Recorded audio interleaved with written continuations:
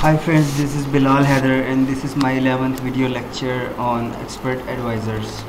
In this video I'll be talking about if-else statement. The if-else statement is used to make decisions, and based on those decisions we place our trades. So for example, if we wanted to let me attach parabolic SAR to the chart. For example, if we wanted to place any trade based on this indicator, which is called parabolic SAR, and we wanted to place a sell trade when this parabolic SAR appears above the candles, okay, and we wanted to place a buy trade whenever this parabolic SAR appears below the candlesticks. So the condition here can be made like that: if parabolic SAR is above the candlesticks, place a sell trade. If the parabolic SAR is below the candlestick, place a buy trade. And that's how we make conditions, and let me show you how we can do it in coding. In this particular example, I won't be making the EA based on parabolic SAR, but I'll be only talking about the if-else statement. So you can once you understand the statement, you can use it everywhere with parabolic SAR, with moving averages,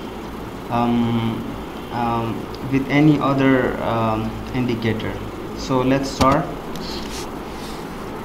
So first of all, I need you to tell you that this statement cannot be used outside the functions. It can be used only within a certain within any function. Okay, so let's make an if condition.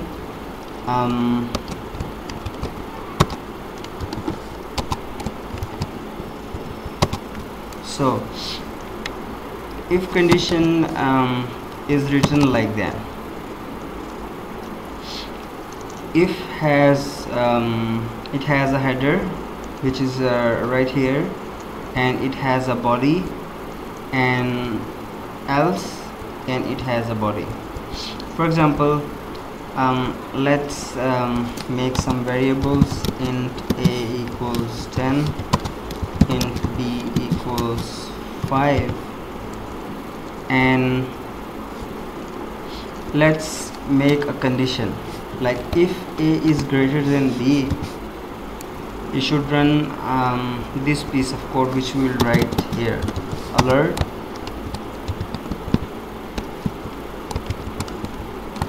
a is greater than b. Okay, else if a is not greater than b, what we wanted this program to do for us. So we'll write an alert function which says a is not greater than b. As you can see, this is very simple condition which is based on these two variables. We are testing those variables right here, and we are testing them by writing an if keyword and the two brackets, and within two brackets we write our condition, and we testing this condition. If a is greater than b, it should run this piece of code. Okay, and if a is not greater than b, then it will execute this piece of code. So let's test this and see. Okay, let's remove this function because we don't need this.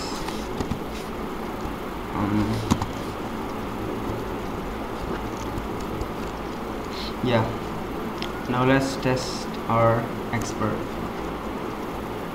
Navigator, expert advisors, my expert attached to the chart, click OK, and it says A is greater than B, and that's true because A is 10 and B is 5. Now let's change the value of A to 1 and compile it, and let's see what it does. It says A is not greater than B. So that's how we write conditions using if else statement, and it's very useful because it can be used everywhere in making any expert advisor. That's all for the video.